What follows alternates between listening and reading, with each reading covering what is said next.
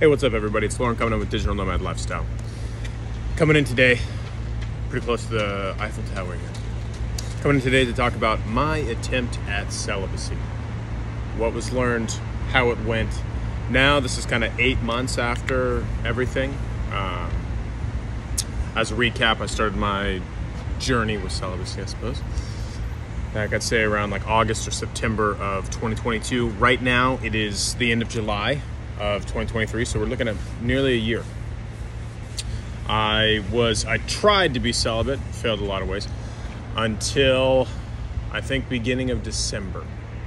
So when my attempt went from August to December, August through November, beginning of December 2022. So that's about 3 or 4 months of a shot. It felt like a lot longer than 3 or 4 months, to be fair. Right? So overall, I failed in every way imaginable, I'd say. I wasn't able to keep from sleeping with other women. I didn't end up watching porn. Failed a couple other ways. So overall, would I say, like, on paper, would it be a success? Was this be a successful campaign? At first blush, no. No, it wouldn't. Right, because it failed. That being said, I did outline 4 goals when I started. 4 goals that I wanted to look back on when I was finished and see, okay, these I may slip and fall, but did I make some progress on these 4 goals? And these 4 goals for me is what's going to be important. If you're looking for how to be the perfect celibate individual, right? I'm sure there's a bunch of dudes across the internet, right? And dudes and women who have gone months and years without having sex. So I'm not the guy that you want to go to. But if you're interested in hearing a little bit about my story and kind of what I took from it and how I'm transitioning from celibacy back to a life of normalcy and not living my life in a monastery, or also as a single person, right? I'm single now, so how I transitioned back from the crash diet to a daily habit, to daily habits and more healthier, long-lasting, sustainable methods. I think this is for you, right?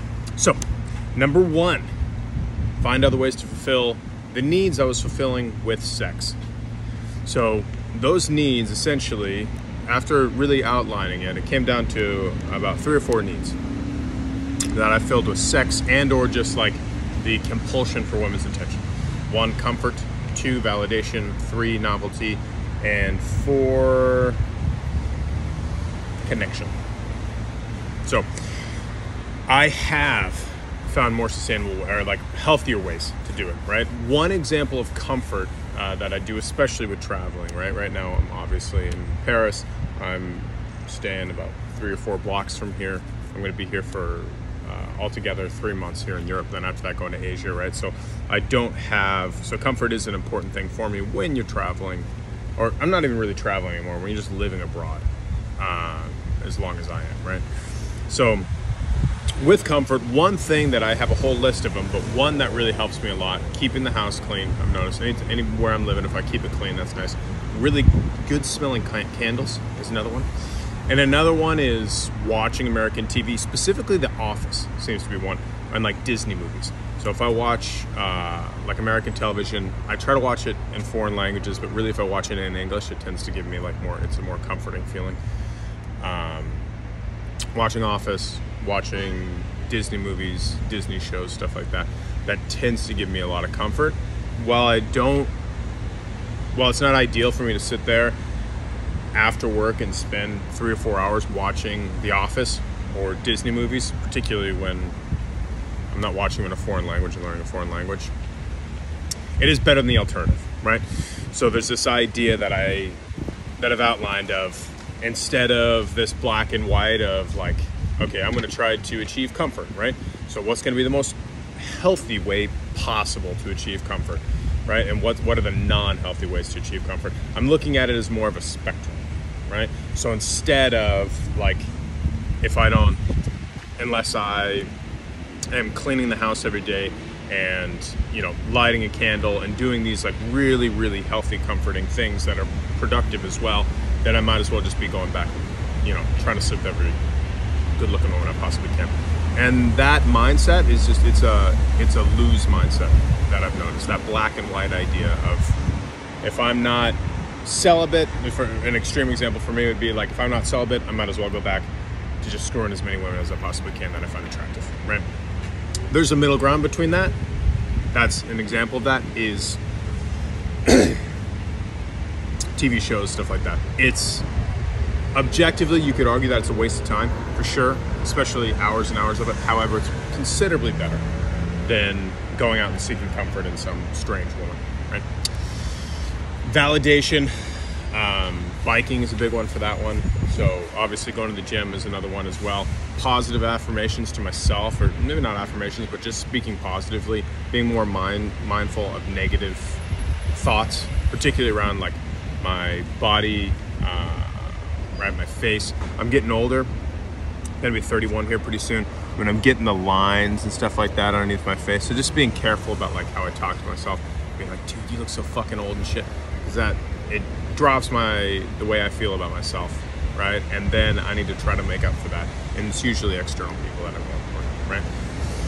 So, a couple examples there. Build stronger future relationships. This one, still pretty bad at this one. I wouldn't say that I've gotten too much better than that. I think that with celibacy, I have found myself more committed to relationships because I'm not as like, oh fuck it, I can just find someone else to sleep with. So it has helped a bit, but I would say I still have a very long way to go in this one. Number 3, free up time. Absolutely. I have so much more time now that I'm not compulsively on like dating apps and like chasing after women. I did recently, unfortunately things ended recently with the relationship I was in. And I do have to say, transitioning out of that relationship, I do feel considerably more comfortable now being alone and being okay with like having faith that, someday I'm sure I'll find a woman that's a good match, but I don't need to go out and like chase after women. And I feel much more comfortable with that than I have in the past, which is quite nice. Number 4, finding sustainable ways to outlive celibacy. So, and I would consider that a success for those 3 points that I mentioned earlier, right? I found more healthy ways to achieve the needs that I've achieved through sex, and I've also freed up more time. Post-relationships, I don't feel as much of a compulsion, right, to be constantly sleeping with women. So I would say overall, while on the surface I didn't succeed with celibacy, I would say like finding a sustainable lifestyle, I did. And I liken this a lot to diets, right? So I do kind of have a diet, but I'm not really super strict.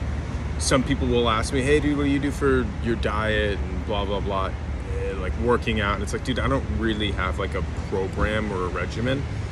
Because for me, I find that it doesn't last very long. I do what like feels right to me, right? After like starting dieting when I was like 10 years old. And I view it kind of the same way with this sort of like celibacy idea. It's like, I'm not gonna stick to like a hardcore diet for longer than a week, 2 weeks, maybe a month or 2 months if I'm really, really committed, right? And it's the same thing with celibacy or anything like that.